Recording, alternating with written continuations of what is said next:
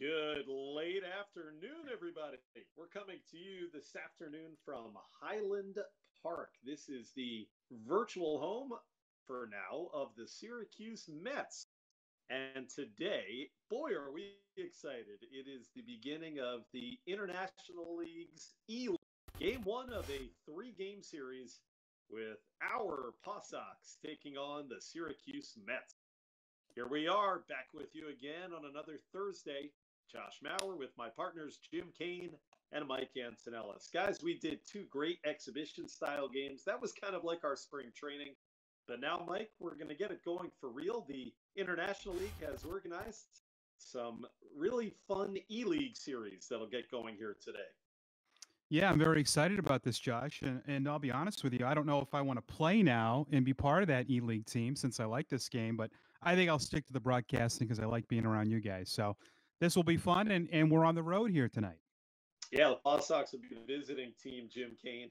And I want to just highlight, before we get to some of our pregame festivities, the Syracuse Mets must be taking this E-League opener very seriously, Jimbo, because they have sent Yoenis Cespedes on an assignment, and he's going to bat third for the Mets. Oh, he sure is, Josh Maurer. You see a lot of familiar names in this lineup. Of course, Yoenis Cespedes, but also Tim Tebow, the very popular designated hitter in the cleanup spot. As we'll get to the lineups in a little bit. Matt Adams, too. But yeah, Yoenis Cespedes getting the start in the 3-hole and playing left field. So this game's pretty important to Syracuse. I guess so. They've got Cespedes batting third and Tebow batting in the cleanup spot. They will all face Tanner Houck. Let's send it now to our Paw Sox public address announcer, Ben DeCastro, for a recorded message during this time of the coronavirus.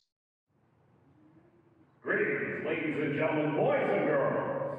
Today, from this empty ballpark, we would like to take a moment to share some thoughts. We wish you were here with your family, enjoying a beautiful day, laughing together, and making memories.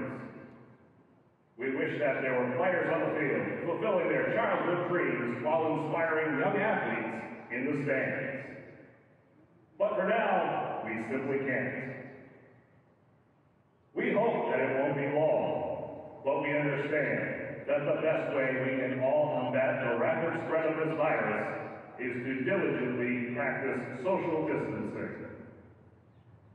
We would like to take a moment to thank those who are working tirelessly to care for those who have been affected by this virus, as well as those working hard to find the treatment and cure.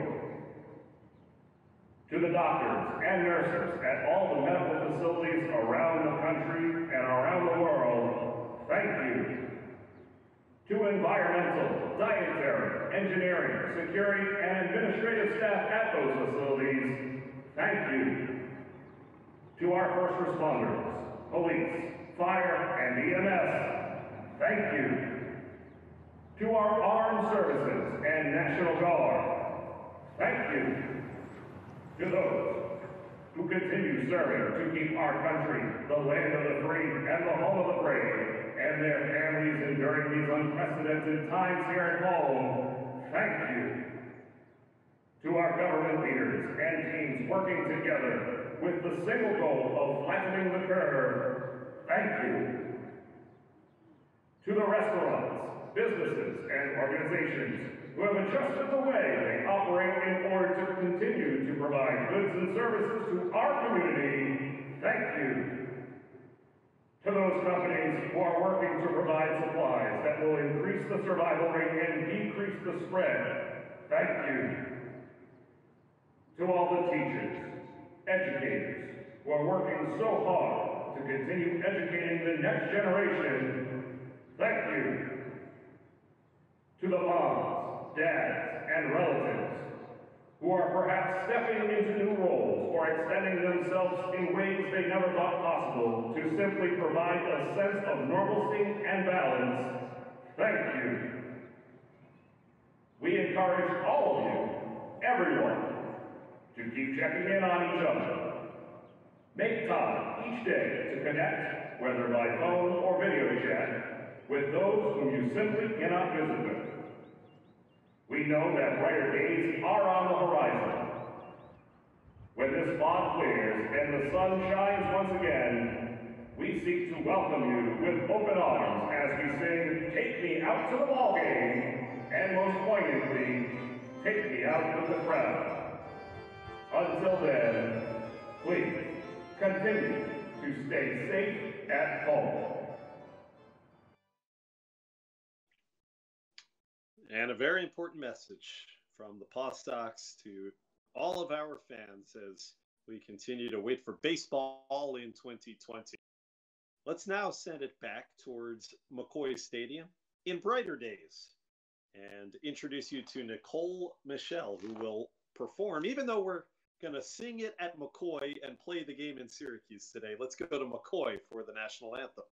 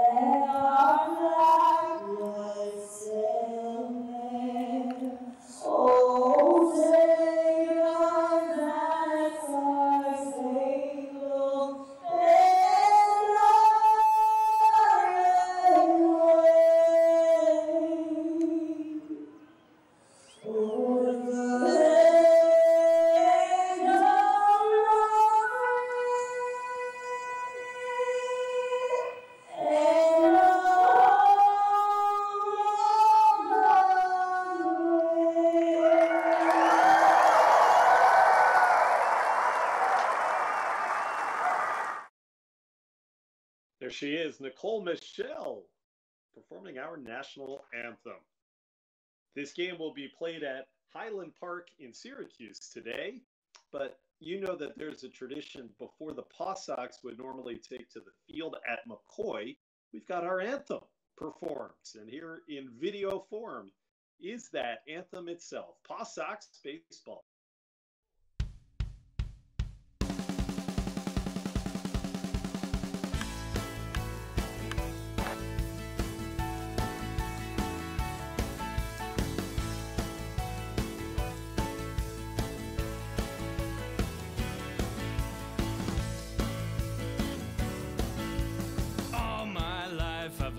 To the spring, green grass, blue skies, every little thing. Summer sunshine, moonlit nights, my favorite team playing under the lights. It's a family fun tradition, it's a summer fling, to catch a rising star and to stand and sing.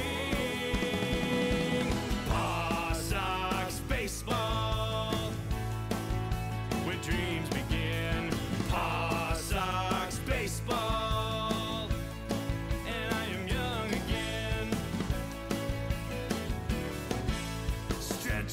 Days when they extend right into autumn, cause I hope they never end. I'd watch them year round if you want to know the truth, but I while away the winter reading back to days of Ruth. Scout them, see them, maybe headed to the hall. I can say I knew it when before they got the call. Paw Sox baseball, where dreams begin. Paw Sox baseball, young again.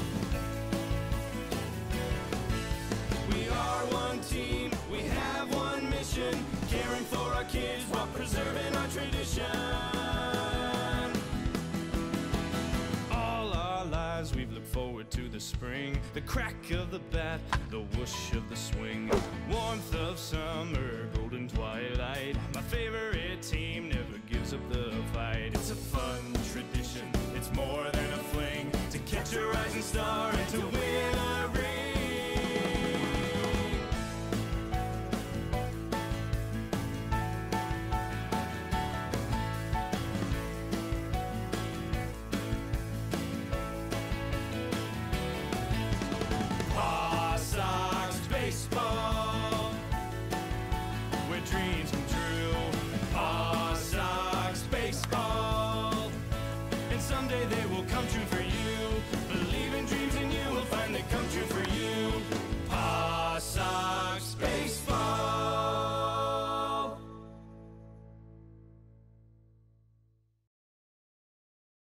There you have it. Paw Sox baseball, the anthem of the Pawtucket Red Sox. We're ready for game one of the International E-League season. Paw Sox visiting Syracuse. Josh Maurer, Mike Ellis, and walk-off Jim Kane. And let's get to the Yinglings starting lineups. Mike, for the Paw Sox, it was the hero of their exhibition win against Buffalo in the leadoff spot. Yeah, Zue Lin. How about him? He's been outstanding patrolling center field for the Paw Sox. So we won't see a walk-off by Zue again, but maybe he'll be the hero late in the innings here, 7th, 8th, or 9th innings. We hope it's not a walk-off for the Mets today, Jim Kane. We talked about Yoenis Cespedes and Tim Tebow. That makes a very interesting middle of the order. It certainly does. And Josh, let's hope there is no walk-off today, because that would be bad news for Pawtucket. But yes, Cespedes, you see him highlighted there. It's a guy who missed all of last year. There's been a lot of controversy and adversity for Yoenis Cespedes in his Mets tenure, but there he is at the top of the order. He has not played in a major league game since July of 2018. So getting ready for the team that would be the Syracuse team to take the field. Today's game is a Syracuse Mets home game, and we have chosen Highland Park, capacity 10,150 as the home for the virtual Syracuse Mets. It actually very closely resembles, as you're about to see, what is their normal home on the north side of Syracuse, New York, NBT Bank Stadium, as you enjoy some beautiful slides from McCoy. And now we're ready to go. It's, as we said when we came on the air today, this is game one of a 3-game virtual series. Game one is the Paw Sox controlling it, and we have our own Tim Quitadamo playing as Pawtucket against the virtual Mets. Game two, the script will be flipped. It'll be the Syracuse Mets controlling the game. And then game three of this virtual series will have the Paw Sox and Mets each playing against one another with major league players. Walker Lockett, big league time last year in the New York Mets rotation. He made 4 starts. He also made 5 appearances out of Mickey Callaway's bullpen. Ready to go. And Zue Lin to lead things off. Glad you're with us. And off and running. What do we know about Walker Lockett, guys? Fastball, curveball, changeup, then throws the 2-seam, 4-seam, but probably see a lot of fastballs. 25-year-old who was originally drafted by the Padres. He's a Jacksonville, Florida native and spent his whole career with the Padres, 2012 through 2018. Ended up getting traded to the Mets. He was traded Cleveland to New York a couple of off seasons ago in exchange for Kevin Plawecki. And it's a good start for Pawtucket. There's a base hit to center for Zue Lin. Jim, just like the play that ended the game last Thursday against Buffalo. Kind of. Well, guys, Zue Lin was the only other member of the Pawtucket lineup last week to have a hit. Josh Ockamy had the 3 hits and the 2 home runs until Zue's walk-off double. So now it's C.J. Chatham as we get to the portion of Billy McMillan's order where you see some super prospects for Boston, and Chatham and then Bobby Dahlbeck is on deck. It was a great game we had last week, too. We've had 2 of them in our pseudo spring training in these virtual games. A couple of weeks ago, Paw Sox lost in a walk-off fashion at virtual Fenway. That ball is caught. How about that play in right field by Jason Krizan? And in fair territory, too. That otherwise would have been a hit for Chatham. We reset the lineup for you for the. So Lin at first with 1 out, and Dahlbeck coming up to the plate.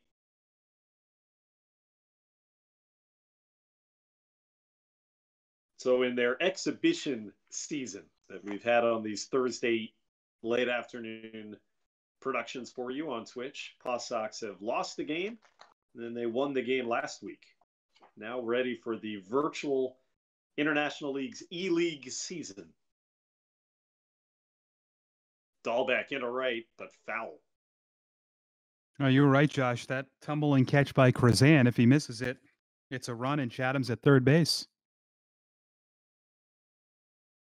Big Bobby Dahlbeck, one of the candidates you'd think at some point to be playing. People have talked about first base for the Boston Red Sox if and when we play in 2020. And some of the most prolific power you'll find really anywhere, but especially in this organization. Good at bat here against Walker Lockett. Yeah, they'd be quite the two. Moreland and Dahlbeck platooning. The 2-2. In the dirt. Nice stop by Rene Rivera to keep Lynn in place. And so we'll see if Zue is running on a 3-2 pitch. He is holding, and ball 4. Good start here for Pawtucket. That was a patient at bat by Bobby. I mean, guys, I think that's something the organization is going to want to see a lot more from Dahlbeck because he's going to get pitched like that, where they're going to want him to chase. And he did. He laid off some close pitches where he did not chase. Now, Rusney in the right field. Zan is not going to get it. And the Sox have him loaded up. It's a bloop single for Castillo. Take a look at this swing here, Jim. It looked like he got jammed a bit, sort of an inside-out swing, and Castillo just dumps it in front of Krazan in right, and now the Paw Sox with an immediate threat here in the first inning. And the man who was the offensive star in the Buffalo win last week, it's Akami to the left side and through for a hit, and the Paw Sox are onward. Boy, Akami, he remains red hot in these virtual games. A fist pump. The Paw Sox take a 1 lead. Yeah, he's 5 for 9 now, guys, in the virtual games. Great job, too, by Akami on a pitch in the outside corner, waited back, and he went with it the other way. Base is still loaded for the designated hitter, Jansen Whitty. Late on the fastball by Lockett. About this start, only out that Syracuse has recorded was on a diving catch in right field. We had a chance to visit with Jansen Whitty yesterday in a Billy's Bunch production. Lived that for you in a few. Off speed from Lockett, nothing in 2. And was showing off for us some of his woodworking that he's been doing in the offseason in his home in Texas. Got him looking. Whitty could not get the bat off his shoulder. It's a big second out. Josh, I expected him to reveal your picture on one of those Whitty's wood. I didn't get the order in time. We'll have to work on that for a later episode. Yeah, he's been very crafty with the woodwork. Master craftsman, Jansen Whitty. So now it's Marco Hernandez to bases main loaded.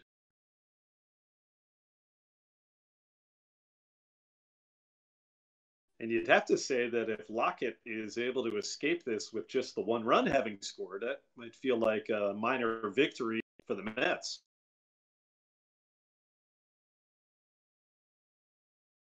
Marco gets it through into left field, and the Paw Sox get it done. Boy, like a carbon copy of Akami's hit, the lefties going the opposite way, and it's 2-0. Guys, that is the third opposite field base hit of the inning for Pawtucket. Castillo, Akami, and now Hernandez. They're seeing the ball pretty well out of Lockett's hand. Yeah, 2 outs, too. That's great. Nick Long lines the first pitch back up the middle, and the Paw Sox have some more off. In from third comes, and safe at the plate is Akami. It's a 2-run single for Nick Longy. The Paw Sox have a 4-0 lead in the first. Oh, Josh, you just mentioned that Lockett had a chance to get out of this inning. And back-to-back 2-out hits, producing 3 runs. The number 9 hitter, Centeno, first pitch swinging back to the pitcher. And that will end the frame. 4 runs scored, 9 men batted. Tanner Houck going to the mound. Let's take a look back at one of the highlights from our Billy's bunch.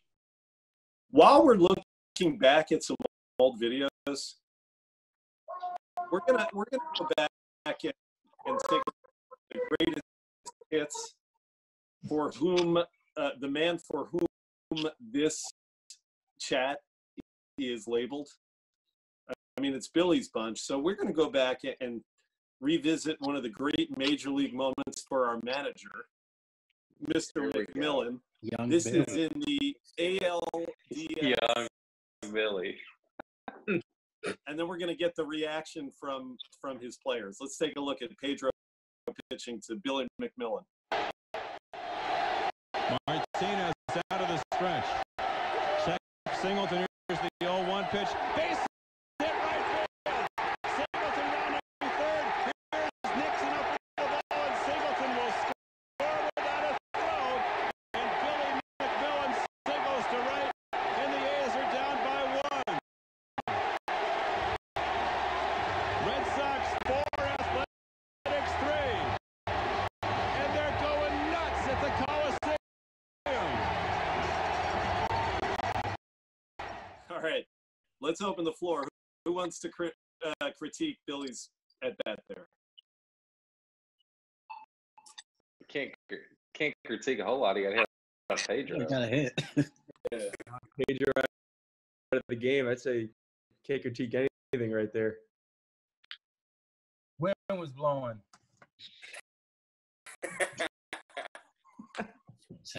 I know you've talked Billy to Pedro about that moment since you guys both started working in the Red Sox organization. Am I right? Yeah, and he said that he felt sorry for me, and it was charity.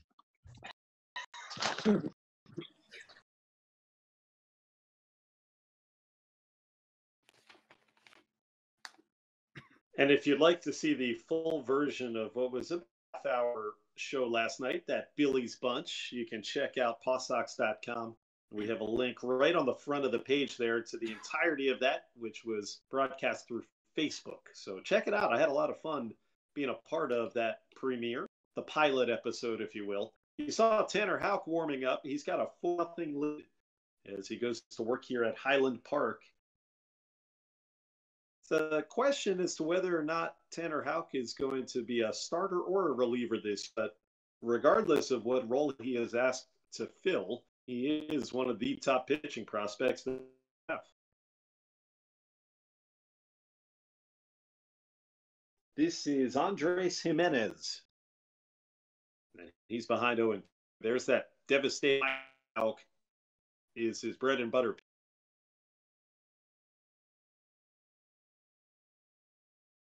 Jimenez is a speedster, first year at AAA, and he strikes out 3 pitches, and Tanner Houck takes care of Speedy Jimenez. Yeah, I think why some of the organization like him as a reliever is just that fastball slider, but he is a bulldog on the mound, so that's why you could see him as a starter as well. Max Moroff and then Yoenis Cespedes for the Syracuse Mets. Moroff, an IL veteran, a lot of time with Indianapolis, last year with Columbus. So he was in the Indians system before the Mets.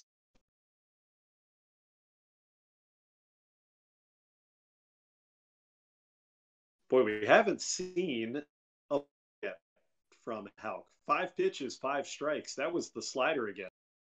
I think virtual Tanner looks pretty similar to real Tanner Houck, don't you think? Yeah, I think it's the same glove too. 0-2. There's the first ball from Houck. But if you look at the Red Sox major league pitching situation, there's more of a need for starting pitching than for relief pitching at this point. Moroff's alive, and so Tanner was floated out there as one of the options to take either the 4th or 5th spot in the big league rotation coming out of spring training. Moroff fouls off another one. You know what, guys? He might be that second guy in after an opener. That might be a good role for him. 3-4 innings.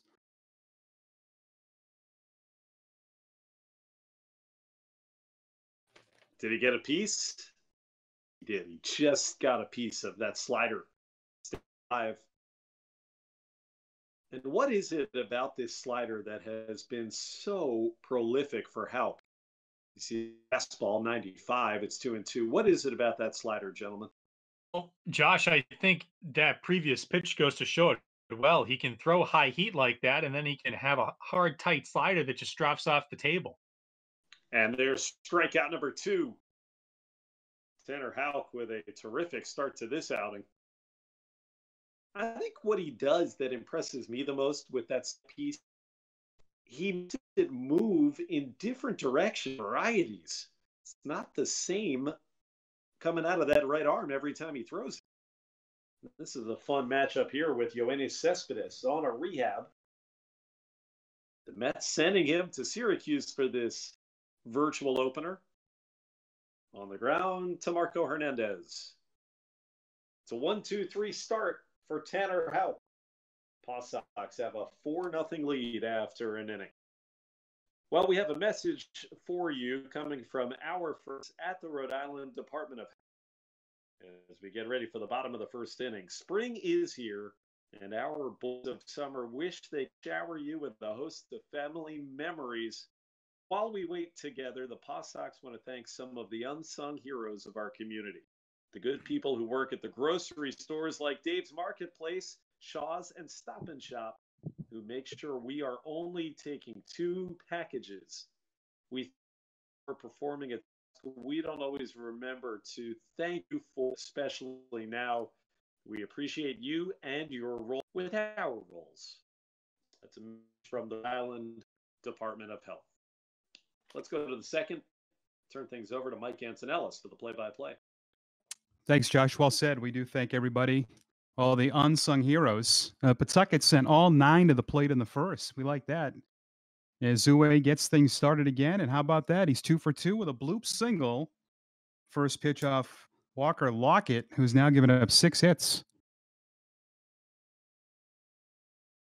You see his line?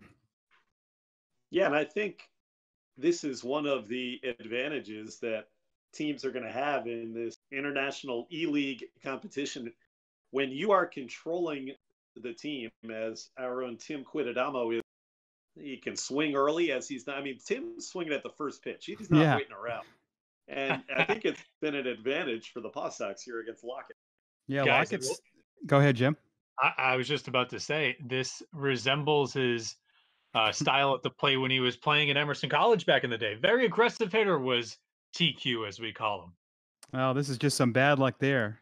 It will be a 4-6-3 double play. As that looked like a breaking ball that Tim stayed back on.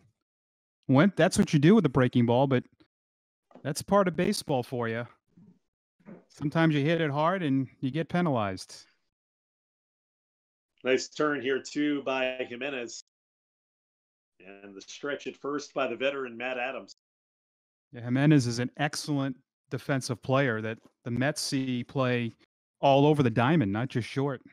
Dahlbeck walked his first time. And look at that, first pitch curveball. So the sim it's pretty similar to how you would throw Dahlbeck. That one's off of the pitcher, and Dahlbeck will have an infield hit. That's how Dahlbeck will get an infield hit. Yeah, they're going to have to check on Walker Lockett here. Look at him go down to a knee. Injury to virtual Walker. Well, Jim, you know this. Dahlbeck hitting a ball at you would have to hurt. Really would. That one took one hard hop off the grass and up and on a Lockett, but he appears to be okay. Castillo singled and scored. And Pawtucket scored 3 runs with 2 outs after Lockett struck out Whitty. Marco Hernandez and Nick Longy delivered run-scoring hits. And Rusney with a ground ball to Jimenez in the force out. 6-4 in Pawtucket. Wow, they don't score despite 2 hits, but they have a 4-0 lead as we go to the bottom of the second on our virtual E-League. All right, we got the Mike Tamboro reading of the longest game coming up. Almost 40 years ago, the Paw Sox played the longest game in the history of baseball. And Steve Krasner wrote a children's book that I want to read to you today. It was illustrated by Susan Stockweather. The longest game. It was a baseball game. One team won, one team lost.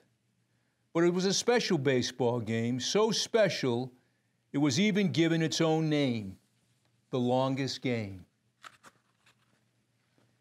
In the history of professional baseball, no 2 teams ever played a longer game than the minor league Pawtucket Red Sox and the Rochester Red Wings. They played in 1981 at McCoy Stadium in Pawtucket, Rhode Island.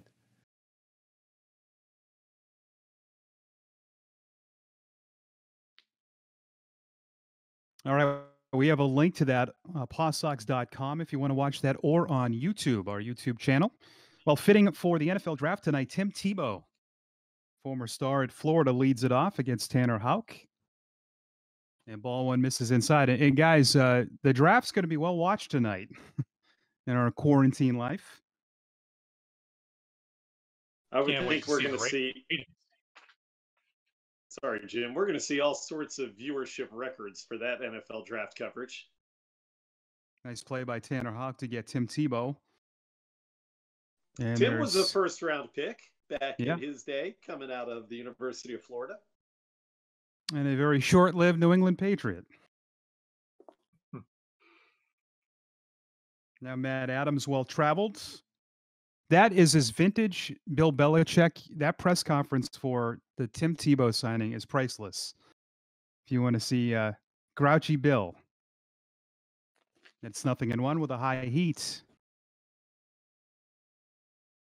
Guys, Adams is your prototypical player, I think, in this era. Low average, high strikeouts, but high home runs.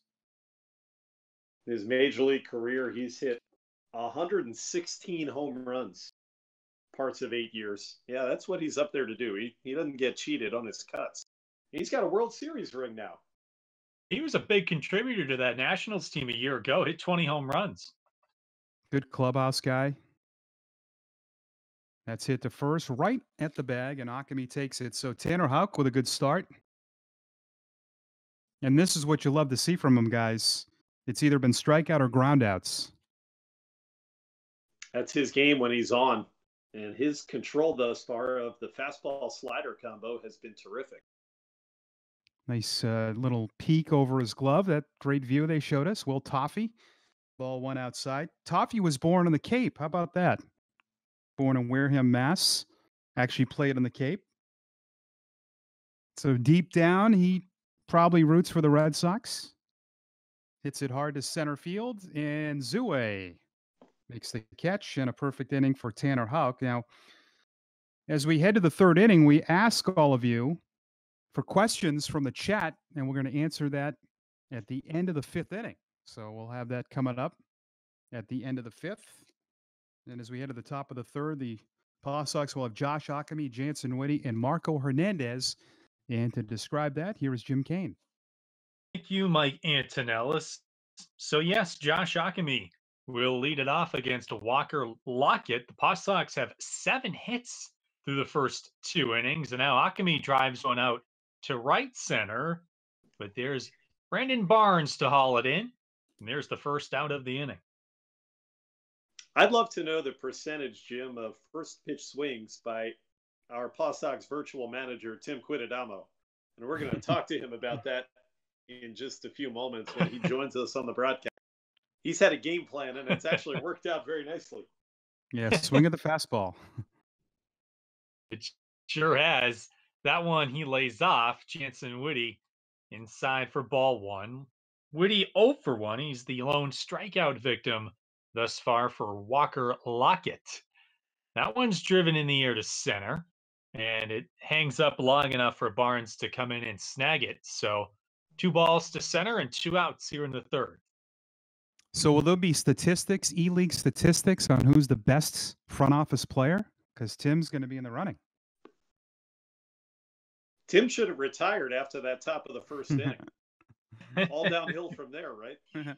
It was the top of the first in which Pawtucket scored 4 times. They sent everybody in the lineup up to the plate, and they had 5 hits. Hernandez had one of those 5 hits. It was an RBI single to left. Oh, now a Nick Longy on deck. Count rising here for Lockett, 34.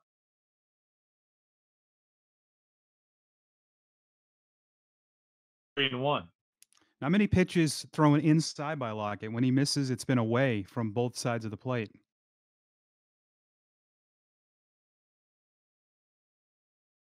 Lined and caught by the shortstop Jimenez. And it's a 1-2-3 top of the third for Walker Lockett. And through 2.5, the Paw Sox with a 4-0 lead for Tanner Houck as he goes back to work in the bottom half of the inning. Bottom third of the order. It's been 6 up, 6 down thus far for the right-hander. Eric Barnes, who was busy in the top half of the inning, will lead things off in the bottom of the third.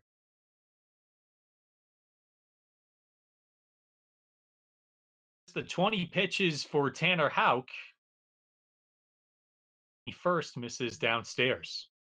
I remember talking to Tanner when he first got moved to the bullpen towards the end of last season, when it looked like that might be a need for the Red Sox. And I think there was a little bit of frustration because ultimately it really does seem like Tanner wants to be a starting pitcher. That's what he was his whole career until last season. This one's fouled off to the left, and you rarely heard him complain about it, and he made the transition rather smoothly. Usually you see starters going to relief, and it's a bit of an adjustment, as we saw with a guy like Mike Shawaryn, but Tanner Houck didn't really have a whole lot of issues.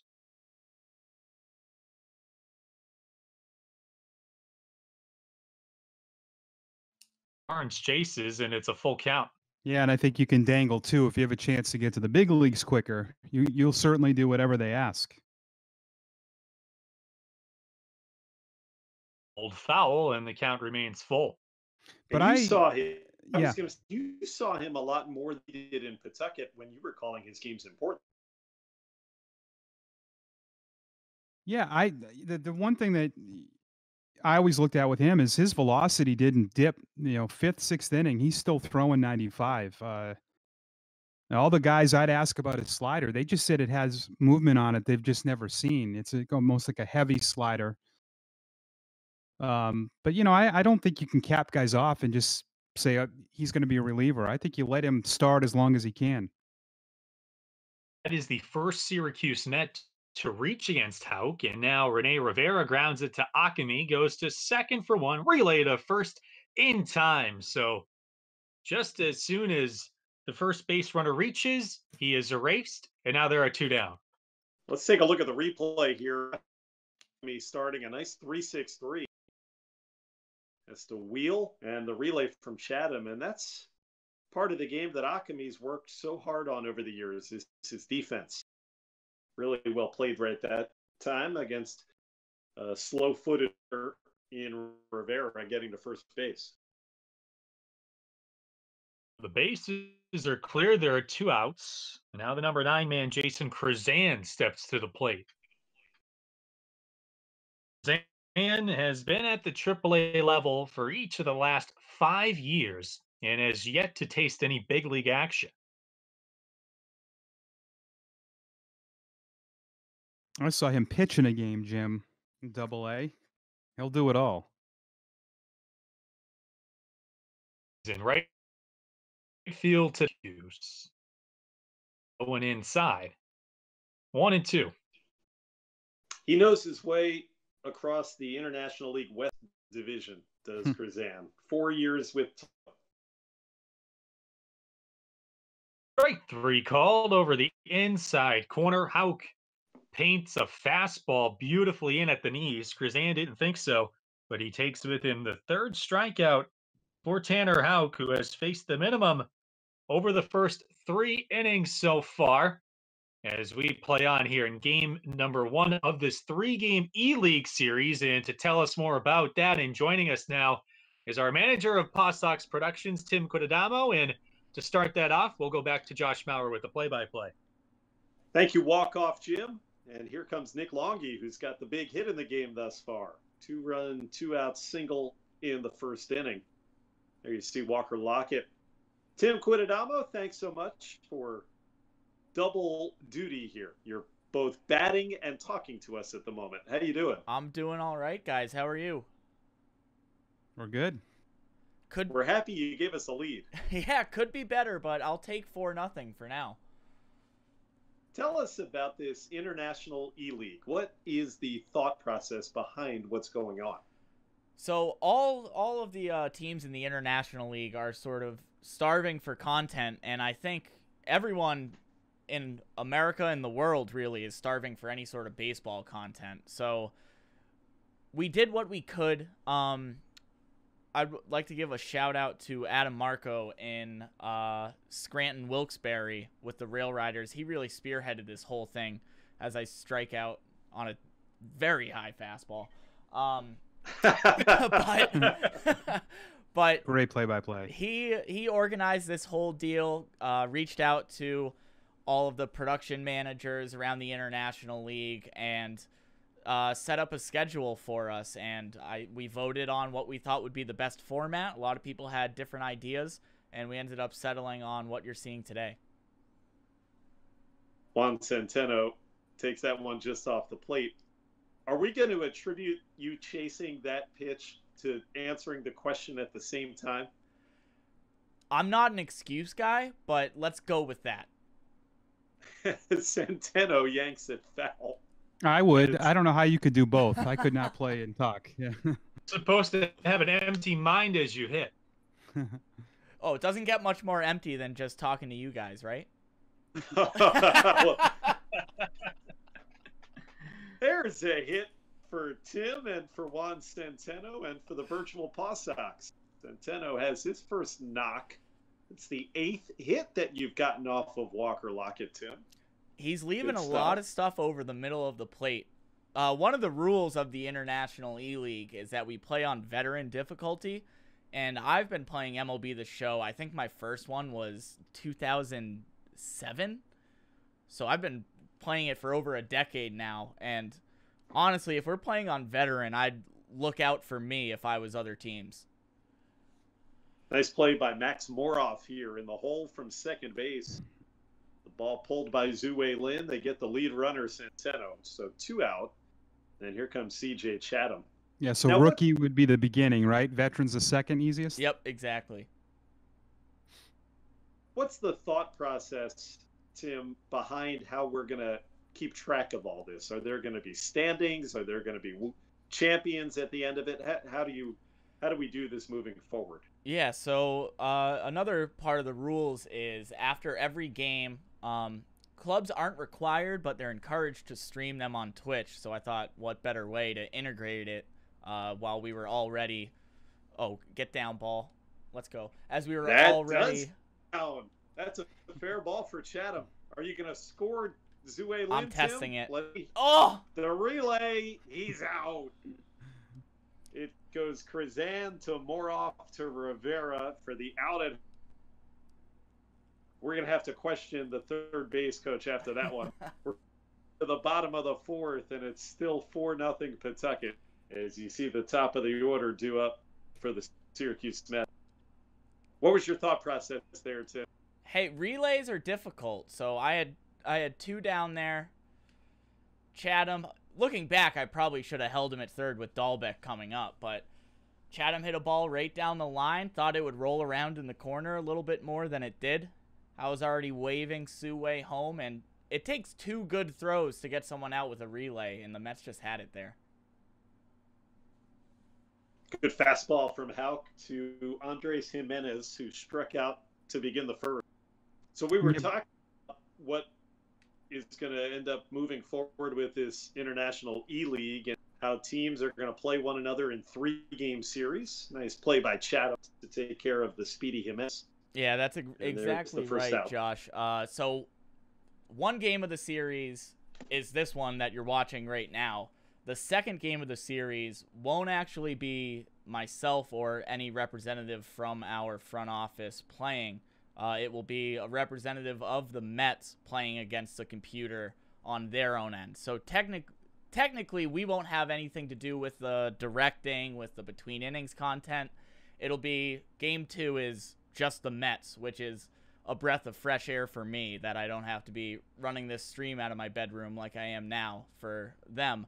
And then game 3, MLB The Show doesn't let you play with minor league teams online. So game 3 will be head-to-head with the big league clubs.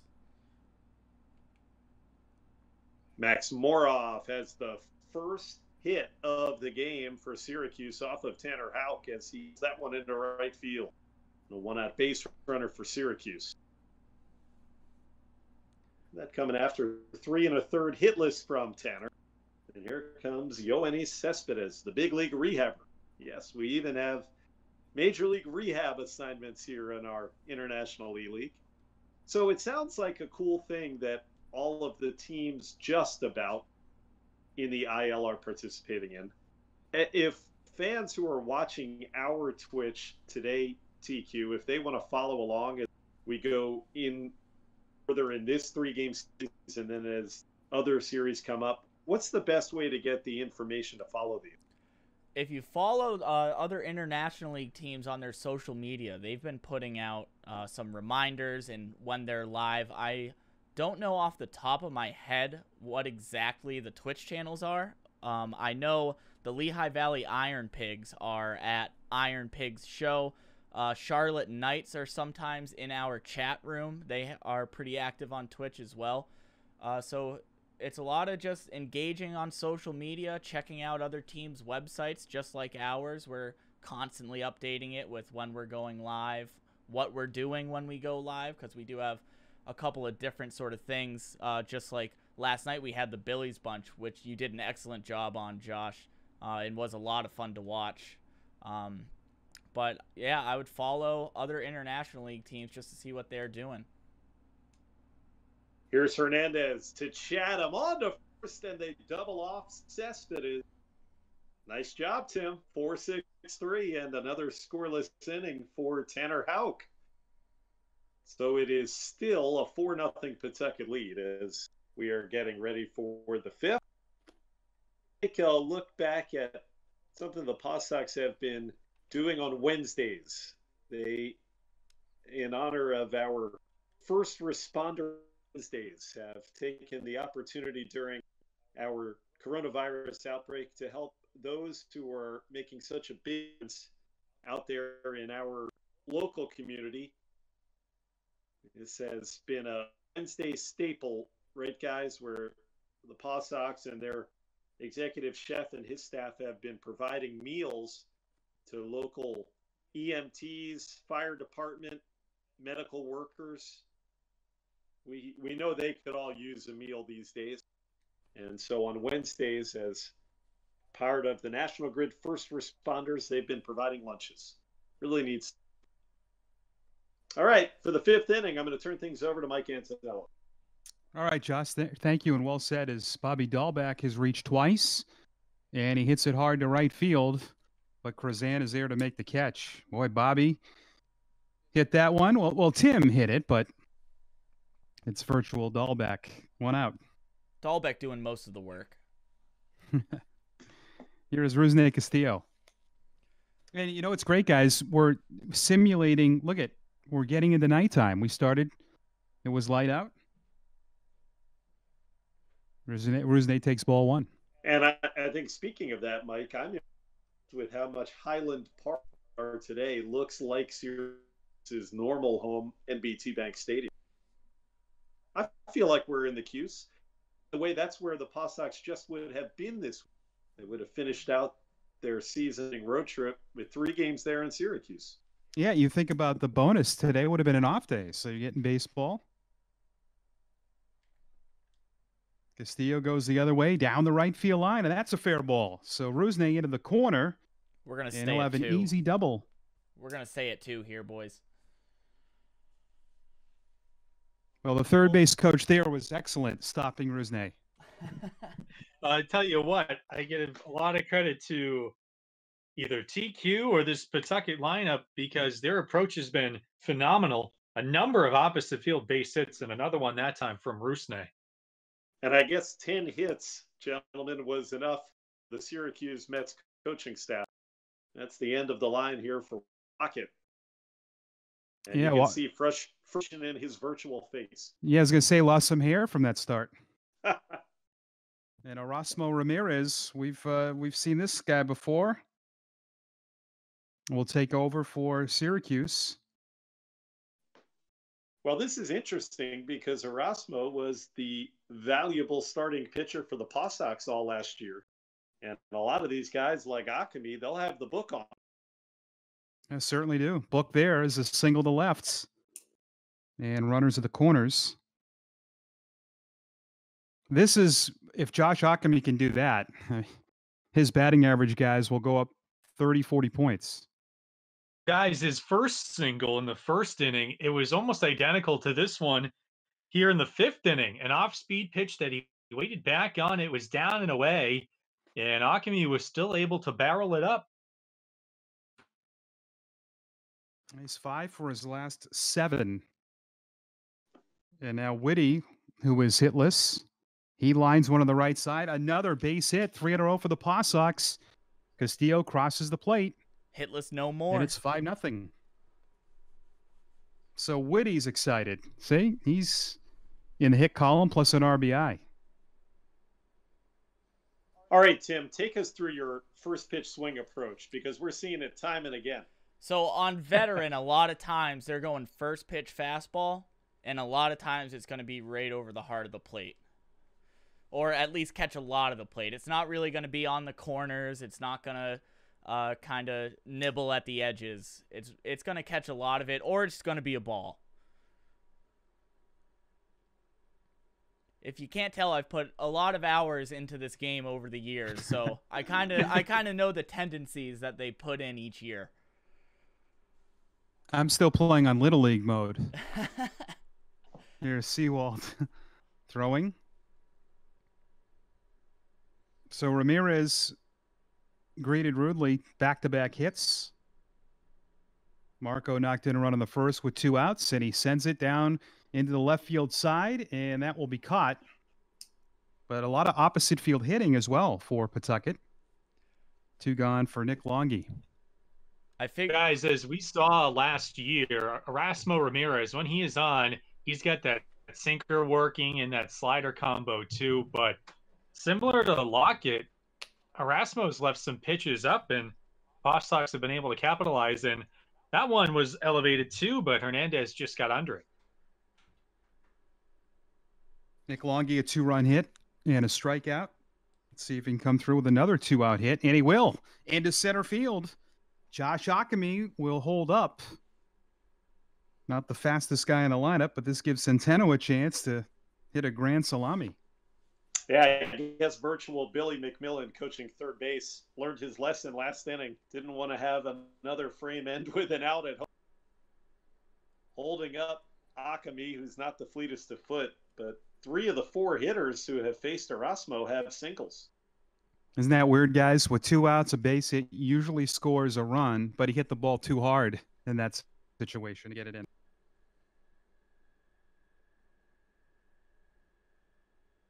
Centeno is 1 for 2, a line out and a single. A run in, and this one's blasted to left. Cespedes over, and he makes the catch. And Pawtucket will settle for 1 run in the inning, but they had a bunch of hits as we're halfway through, and they lead it 5-0. The Paw Sox Foundation is raising funds to support individuals and organizations at the forefront of the COVID-19 pandemic, including first responders, healthcare workers, food banks, and food distribution center, as well as other local charities in need. Please click the image toward the bottom of your screen to donate. We thank you for your contribution to helping the greater Paw Sox community during this unusual time. Stay safe, everyone. Well, it's been all Pawtucket on the road. And Tim Tebow will lead things off against Tanner Houck, who was dealing.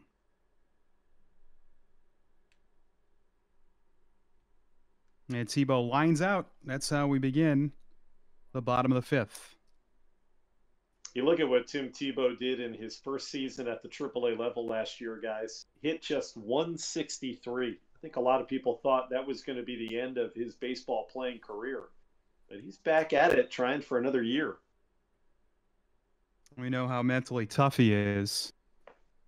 Strike one to Adams. It's something I just never saw happening, Tim Tebow playing baseball. Bounce to short, Chatham. We'll throw out Matt Adams, and there are 2 outs. I like what Chatham did there, guys. He knew that Matt Adams is one of the slowest runners you'll have. He took his time. I think Chatham patted his glove twice before he threw that ball to first and still got him by 10 steps. That means that this virtual game is very realistic. It's terrific. It really is. They simulate everything now. And a strike at the end of the fifth. We'll answer any chat questions through Twitch. I would imagine that Twitch has gotten a big bump in views during the quarantine period. Good changeup. Had him way out in front. I can't wait to see what our fans have written in for us to answer today. Yeah. If Houck can master that pitch, he'll be a lethal starter. And that's past Dahlbeck. Good sliding attempt. And by Longy. And Will Toffee with 2 outs will have a double. Don't you think, Jim, if Houck has a changeup to go along with that fastball and slider? It would just give hitters something else to think about. It would make them a little bit less predictable, although the fastball and slider are a lethal combo. He's featured it a couple of different times, but if he can improve on that, man, Tanner Houck can really take things to the next level. And this one is lined right to first. Josh Ockamy, who we've talked about a lot offensively, having a good game tonight, we're going to take some questions. Pawtucket leading. Look at that. 13 hits. And I believe there's a question for me. What's the difference between AAA and AA talent? I would say for pitchers, guys, it's consistency. It's location. Guys throw 88 to 90, but they can paint it all over the place.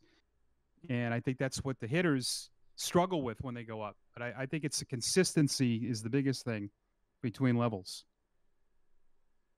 Well, I think, too, in AAA, you just have so many older guys, right? Yeah. I mean, yes. At AA, and you and I, Mike, have each been fortunate enough to work at both of those levels. I always felt like you're seeing the young, upcoming future of baseball at the AA level, but they're so raw. When you watch an International League game, you're watching guys who are sometimes 7, 8, 9-year veterans who have had significant major league time in their careers. So it's a much different kind of player. It's the more experienced, grizzled veteran type. Yeah, and I think the baseball is really good. I think sometimes it gets sold short. But like you said, I mean, last year when I was with you, Josh, there was – who did we see in Syracuse? We saw Irvin Santana. I mean, that's a big league veteran. All right, Jim, take us. Go ahead. Well, let's turn it to Jim. I was going to say, I like what that Twitch chat screen looks like. Absolutely, guys. Zue Lin, first pitch swinging against his former teammate, and he grounds to second. We've got a couple of more questions here. And I think, TQ, if you're still on, these would probably be geared for you. One is the timing of the games. Are they all today? Are they over the next couple of days? And how many games does each team play? Yeah, that's a great question. So they're definitely not all today because much like you guys broadcasting and you all in the chat, I am going to watch the NFL draft tonight. So they will not all be today. I think the plan is on these Thursday nights, I'm going to play against the computer in our sort of regularly scheduled television broadcast style streams. And then I'm hoping if clubs can cooperate with this schedule, it might differ from club to club depending on who we're playing week to week. But I'm hoping we could do Tuesday nights that I could play mano a mano against the representative from the other International League teams. So do we know then, Tim, when game 2 of this is going to be? Because that'll be the game controlled. I'm hoping it's going to be Tuesday. I reached out to the productions manager over at Syracuse. I'm waiting to hear back. I'm not going to lie. I responded to the email a little bit late just because we were working on the Billy Bunch and some of our other endeavors this week. So I reached out to him earlier today. So, again, hoping it's next Tuesday, but you never know. However, with that being said, we will for sure have these Thursday broadcasts every Thursday. We've been doing them at 5 o'clock. We've talked maybe about in the summer when it gets more to a traditional baseball season. Maybe we have it later at 7 so everyone gets to kind of unwind from their day of work if they are an essential worker and are fighting on the front lines, or if they get to unwind from their day of working from home, get to eat dinner and relax a little bit before we start playing. Oh, there you go, ladies and gentlemen. Our own Tim Quitadamo answering all your questions about the International E-League. And, oh, he's also built up a 5-0 lead for Pawtucket. TQ, we'll let you get back to work. Thanks for taking some time to talk to us. All right. Thank you very much, guys. Tanner Houck to face 8-9-1 here in the 6th. Rene Rivera leading it off for Syracuse. Rivera, this is a guy who has been around forever. He is a journeyman, 36 years old. This would be his 20th professional season. And he lines one to center. Len charging and reaches up to grab it. Yeah, if you can catch guys, you'll stick around. Rene Rivera hit 25 home runs with Syracuse last year, believe it or not. He was among the IL leader. May have been a guy who benefited from the new baseball that was at both the AAA and Major League level. That's a I great think is point a fair there, assumption. Krizan takes a strike. I will say that you cannot judge that until you've seen it in person. And when I saw it the first day, I could not believe the difference. It is unbelievable.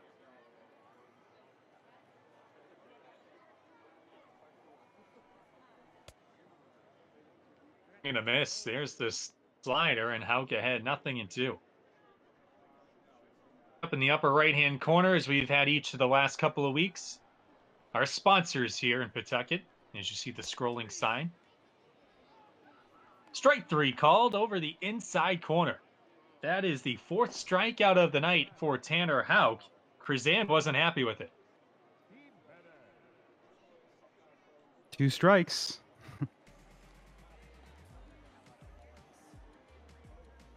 Houck has been so economical. This is going to be his 60th pitch with 2 outs in the bottom of the 6th. Yeah, and I think, guys, that the question, pardon me, Jim, it's how much Tanner is stretched out for this virtual start. You know, does he have the stamina, even at this low pitch count, to go into a 7th and or 8th? I thought you made a great point earlier where how could potentially be a guy who piggybacks an opener, and if you could just picture, you know, him piggybacking with a guy maybe like Kyle Hart, who isn't the hardest thrower, he's more of a finesse guy, and then you come in with a right-hander and Houck who throws hard and has that nasty slider. that make life awfully difficult for opposing hitters. It's kind of what Jalen Beeks did. Tampa Bay was a little indecisive what to do with him.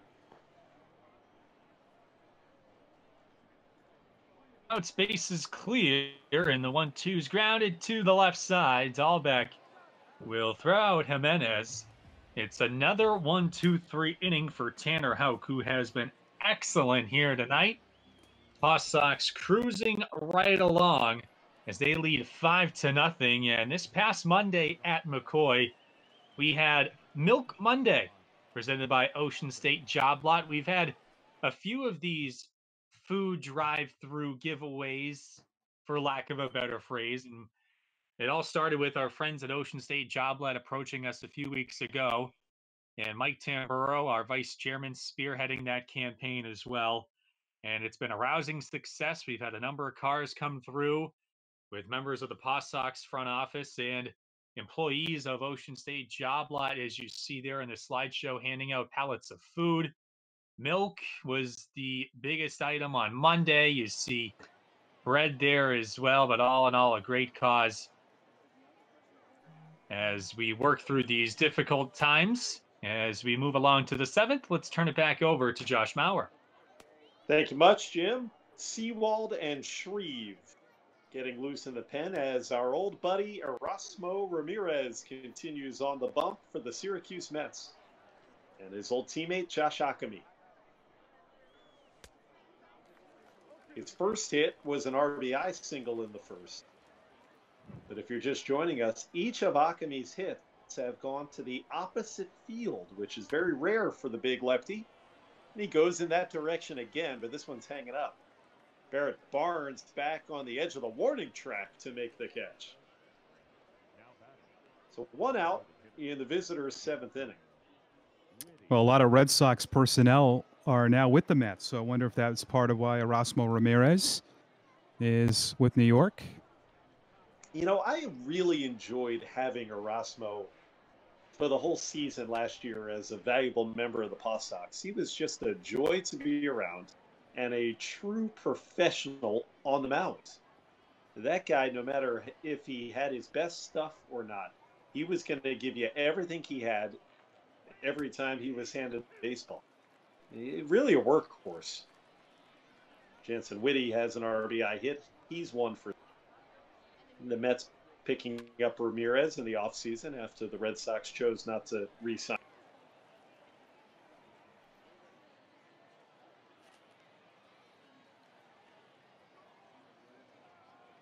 Big league time with the Mariners and the Rays for Erasmo Ramirez. 1 ball, 2 strikes on Jansen Whitty. Well, we're getting closer and closer to real sports news coming tonight. Mike, you were referencing earlier the NFL draft, first round coming up live in just a bit. And I said this earlier, I think it's going to break all sorts of ratings records. People are starving for actual sports news, something they can watch. And Whitty strikes out against Erasmo for the 2nd out of the inning. Who would have thought years ago? I remember when the baseball draft was done over the phone in the clubhouses, and people want to watch a draft, but it is exciting. They're going to be live from Roger Goodell's basement. The commission announcing the picks. Yeah, I'm sure Guys, he's got a man cave, right? A small little place. Does. I think that's the most interesting storyline in this entire draft, guys. I know people have talked about, the Dolphins making some noise. Where's Tua gonna go? But I think this whole technological aspect to it, I think, is the biggest story to see how it's all gonna flow. Hernandez into the gap in left center field, and Marco has his 2nd hit of the night. It's a 2-out double for Marco Hernandez, and that hit number 14 for the Paw Sox. So that's it for Erasmo, and here comes Paul Seawald. That's his big league time last year for the New York Mets. Back and forth between Syracuse and Flushing, New York, out in Queens City Field. He spent some time up there last year. So we see Seawald, the 3rd pitcher of the game for Syracuse, and he's in to face Nick Longy.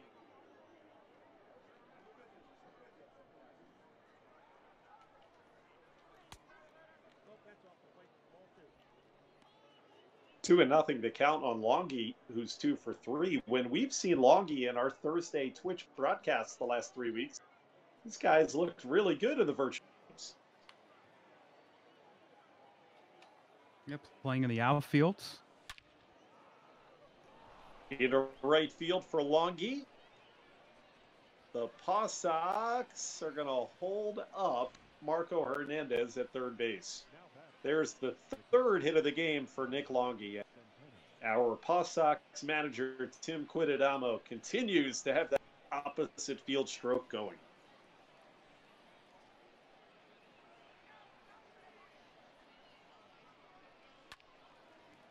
Now Centeno, that's going to slice foul. Over goes Cespedes and unable to catch up.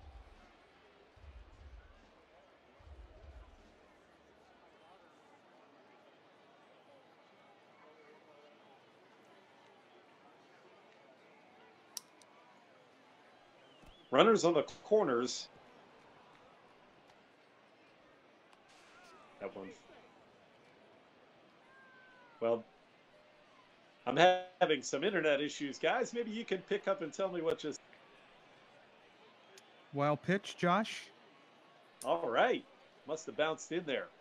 So the Paw Sox get run number 6. Hey, this is modern technology at its finest. All three of us broadcasting from our respective living rooms. And I had a little bit of an internet hic there, so I did not see that pitch.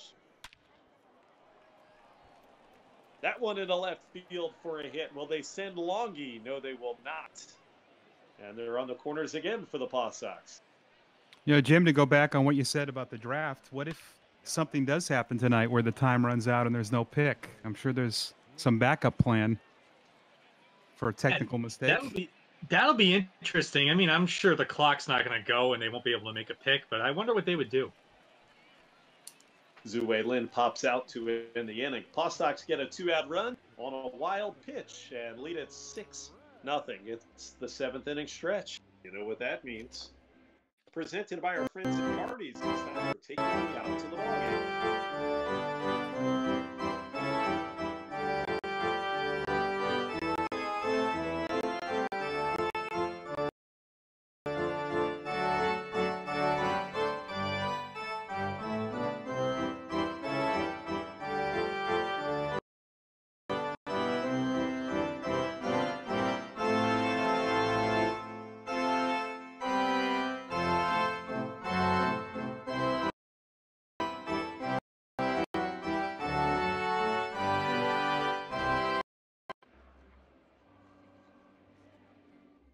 Well, we will get another inning of Tanner Houck, bottom of the 7th. He has only allowed 2 hits and now has a 6-0 lead as Max Moroff, Yoenis Cespedes, and Tim Tebow get set to bat for the Syracuse Mets. First game of our International E-League series.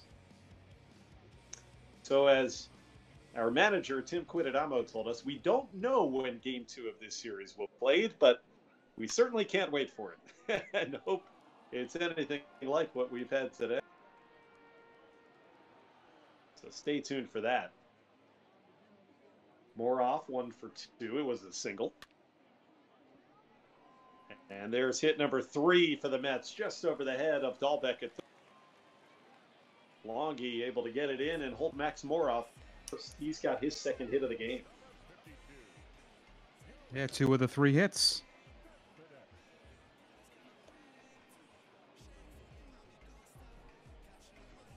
Nice little inside-out swing. You know, I was thinking about the NFL draft and the possible technical issues using the internet. What if something happens like just happened to me? That one right under the glove of Dahlbeck for Cespedes. Now, you guys may have had a better look at it than I. Let's take a look at a replay. Did Bobby have a chance at this?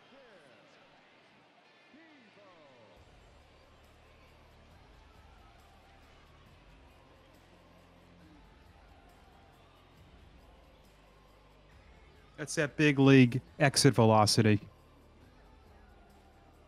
Are we scoring that a hit? We didn't see it on the replay, unfortunately. Yeah, I think it was a hit.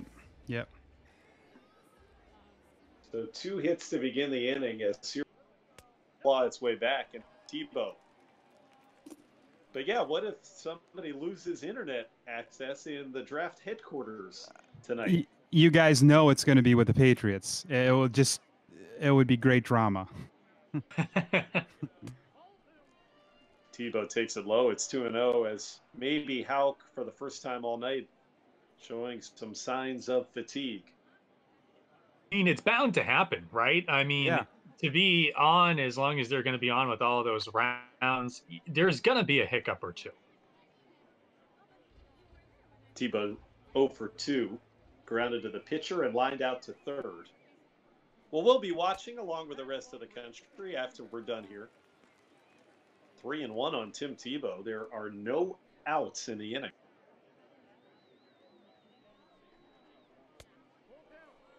Nice pitch by Houck. Went to the slider, his bread and butter, to make it a full count. Yeah, Tebow thought he was getting a fastball there. So big pitch with big Matt Adams waiting on deck. 3-2. Akami, can he start another one? 3-6-3, a double play. No, 3-6-1, a double play. That's a huge twin killing for the virtual Pawtucket.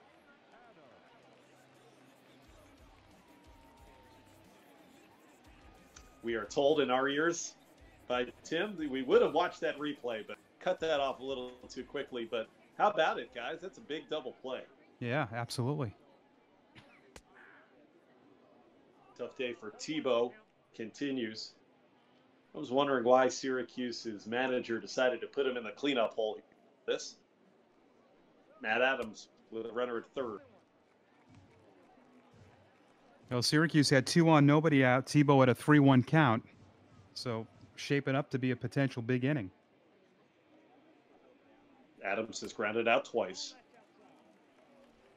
You know, the big news yesterday that involved the Red Sox was the final release of Commissioner Manfred's report into the investigation and the sign stealing accusation. And I thought for the most part, guys, the Red Sox were pretty vindicated. There were no harsh penalties and really no harsh conclusions drawn.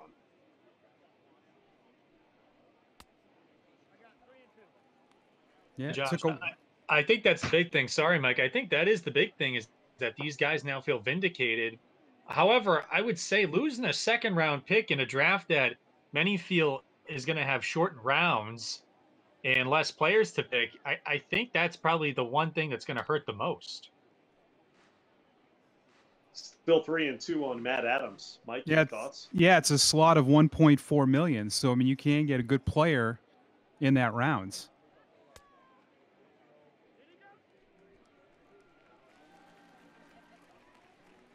Checked up, and it's ball 4 on Adams, and that's the third man to reach in the inning. Boy, does that make that double play look all the bigger. Yeah, I saw a lot of people say they didn't lose anything. I wouldn't go that far. I mean, you're still losing a potential impact player. 2 outs for Will Toffee.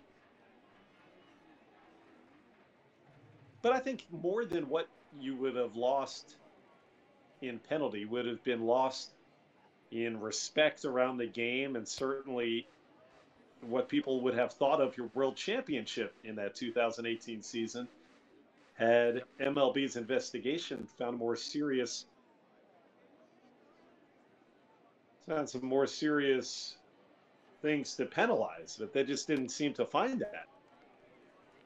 The shortstop Chatham takes care of Toffee, and that'll end the inning. Tanner Houck through 7 scoreless innings here at Highland Park. It's 6-0 Pawtucket.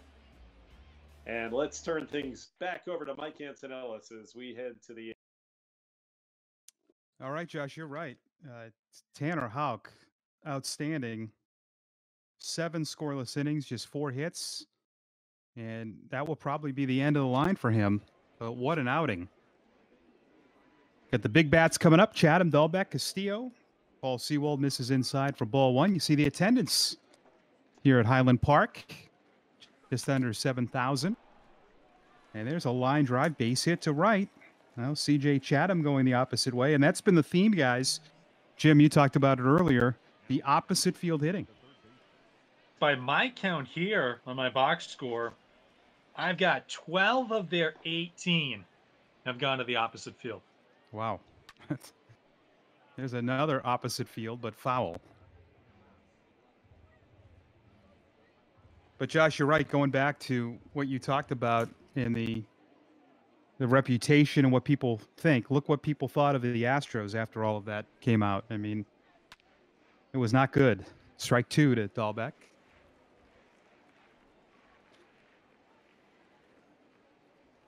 And I think that was the fear, is that you'd find things as severe as what A.J. Hinch and Jeff Luhnow, Astros, were accused of. We see a pop-out. But I think, Mike, with Major League Baseball saying the only reason that they've suspended Alex Cora for this season is because of what he had been found guilty of doing with the Astros and nothing to do with his Red Sox tenure, I think that's a big sigh of relief for Boston. Absolutely. Castillo, 2 hits. He scored twice. And he goes the other way, and another hit. And Jim's keeping track of that. It's 13 of 19 hits now have gone the other way. And a 3-hit game for Castillo. Well, we know has good power the other way. And that will be another call to the bullpen. Chasen Shreve, the left-hander, will take over. I want to see guys Pawtucket get to 20 hits. You got a good feeling they will. You know, I have a feeling that as many games as Tim Quitadamo is playing as the Paw Sox, we're going to see a lot of this. We've got a ringer here in charge, apparently. Well, I mean, well, this guys, has been as one-sided as it can get, Jim. well, I will just remind you guys, as a fellow teammate of Tim's back in the day at Emerson College, that was one thing that our head coach drilled into our heads, was going the opposite way, and then you see it there again. Yep, Akami to deep left, but just short. Now the teams can't. They got to use a front office, right? They're not going to bring in one of these professional gamers to play a game because that will be unfair, unless they're on staff. Like but apparently, there's no rule about that. It could be anybody. Jansen Whitty with an RBI single back in the 5th. And Shreve misses outside. You see the bullpen. Nagosic, a former Red Sox farmhand, is getting loose. He was in the Addison Reed trade. That one has not worked out for the Red Sox. This is pretty good guys going over to the Mets. Big swing and a miss. Chatham and Castillo, the base runners. And there's a pop-up to right. Jason Krazan down the line. Just fair, makes the catch. And that will do it for the Paw Sox. 2 hits, they leave 2. But they're enjoying this one in the virtual simulation, our International E-League Game 1. They lead 6-0 in time for Sweet Caroline.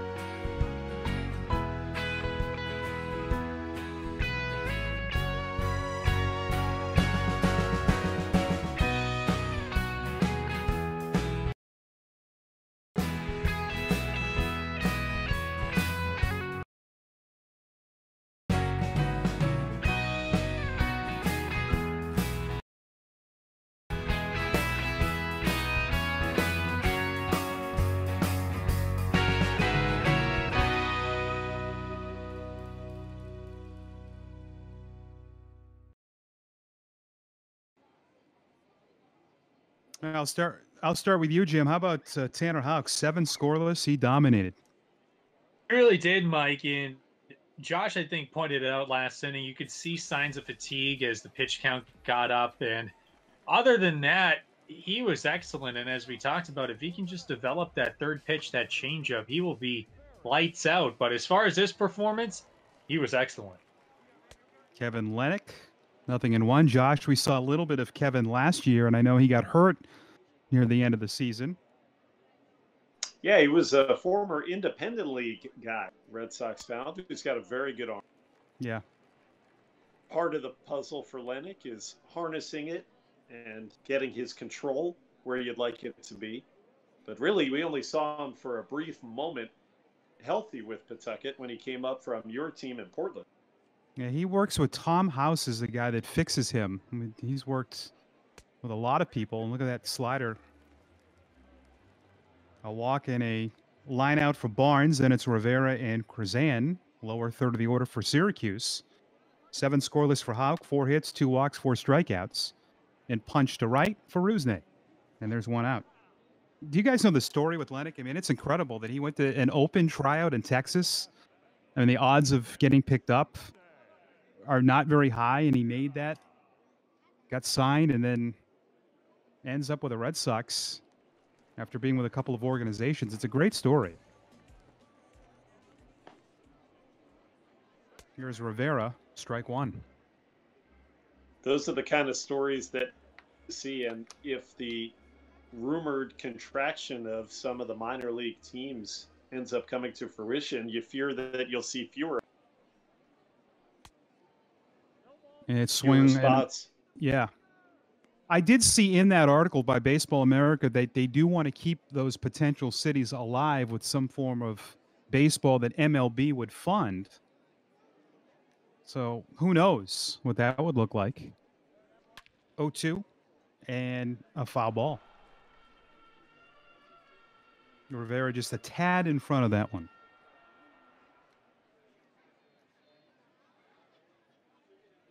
Renee's hitting to a double play and fly it out. Check swing at a high fastball. He held up. You know, Chris Martin, a former Red Sox farmhand, he has the same kind of story as Lennick. From rags to riches. And that one is hit down the right field line. Foul ball. Look at the it's completely simulated guys into nighttime here at Highland Park. Swing and a miss. Good fastball. 94, and he buried it down, and there are 2 outs. Perfect pitch. Good stuff from Kevin Lennick, picking up right where Tanner Houck left off. You saw only 82 pitches for Houck to get through 7 innings. Virtual Tanner was virtuoso today. Good for him.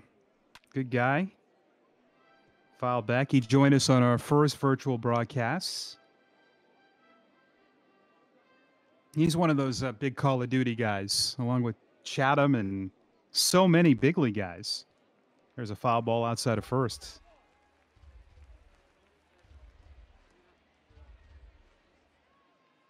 Well, Krazan has been called out twice. Let's see if Lennick can make it 3 times. Almost.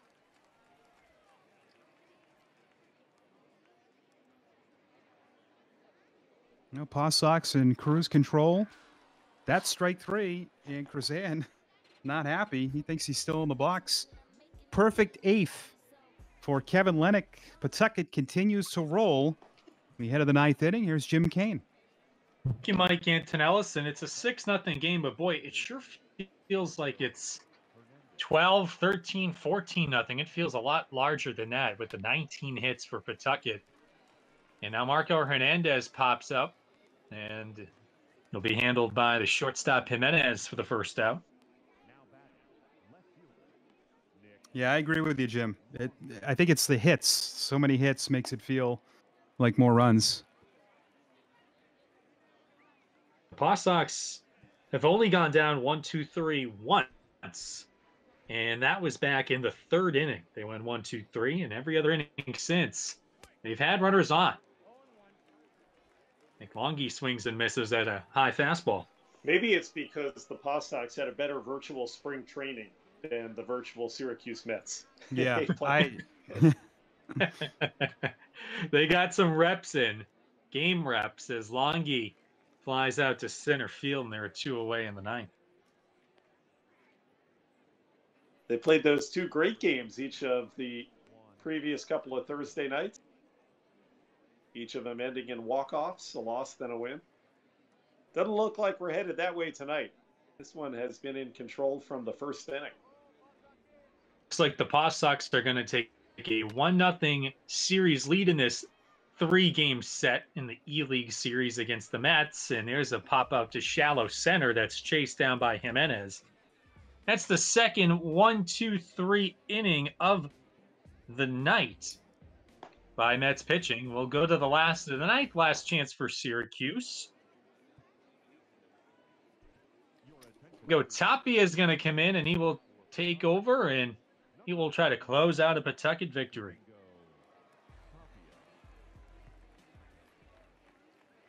Atlantic worked a scoreless 8th inning, who of course came on in relief for Tanner Houck.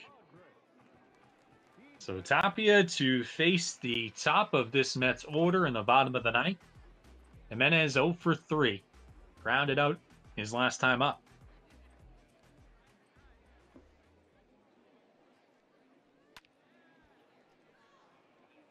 Well, the story with Domingo Tapia has been the big arm.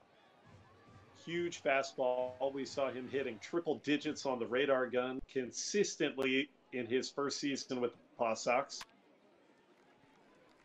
On the third baseline, and foul.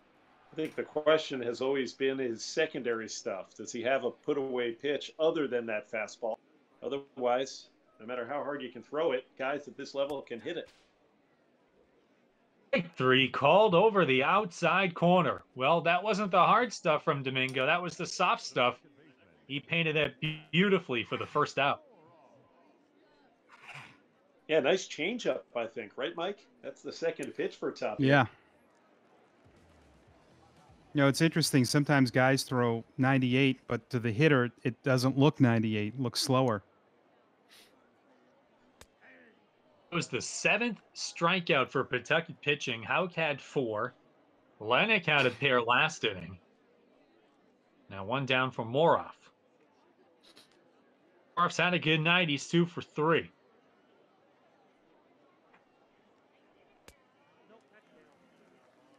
It's missing the inside edge at 95.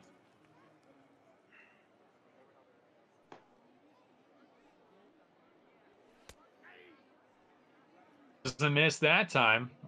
Pretty similar to the previous pitch, but this one's a strike.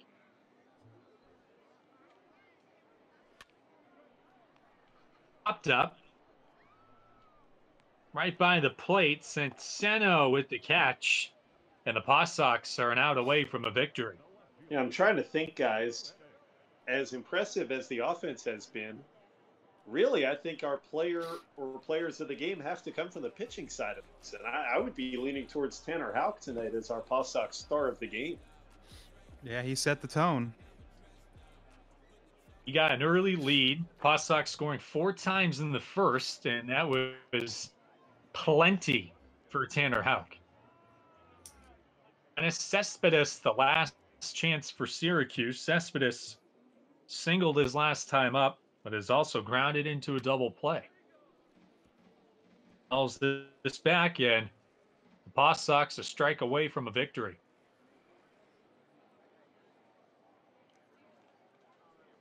Tapia with an 0-2 pitch.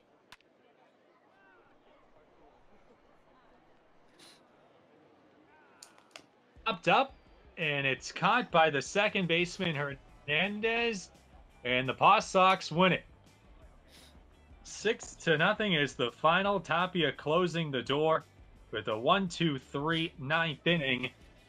But the story in this one, the Paw Sox bats 19 hits. They jumped all over Walker Lockett in the first inning with 4 runs, and then Tanner Houck did the rest. And the Paw Sox, Mike Antonellis, with a pretty convincing victory here tonight. Yeah, I mean, they had a multi-hit game from 8 of 9. They scored right away. They got 3 of those runs, though, in the first with 2 out. And then Tanner Houck just dominated, did not allow a hit to the 4th inning. So great win for the Paw Sox. 3 hits from Rusney Castillo and from Nick Longy. But I was looking at the same thing, Mike. You take a gander at 8 of the 9 guys end up getting more than 1 hit. That's incredible. And not much more you can say about Tanner Houck than what we already have. He was spectacular. And Josh Maurer, I will ask you, 19 hits, 13 of those going to the opposite field for Pawtucket. Who gets the credit, the Paw Sox or Tim Quitadamo? I think it's TQ. Yeah, the Paw Sox player manager today. Doing a good job. They were ready to go. They had been warmed up from their couple of exhibition games, apparently. Syracuse took it on the chin from the beginning of this game. I can't wait for game 2. Yeah, I was going to say, guys, during the quarantine, it's nice that we can do this and talk baseball. So I've enjoyed hanging out with you guys and having Tim along as well. It's been a lot of fun. Certainly has been a lot of fun. And again, game 2 is still to be determined. It could be Tuesday. It could be next Thursday. Game 2 of this 3-game E-League series. We do not know, but keep it posted to our social media channels, our Facebook, our Twitter account, and our Instagram for details for game 2. 6-0 again, the final. Paw Sox banging out 19 hits as they win here on this Thursday night from Highland Park. A good all-around victory for Pawtucket. So that'll do it here for us. For my broadcast partners, Josh Maurer and Mike Antonellis, I am Jim Kane saying so long, and we will talk to you next week.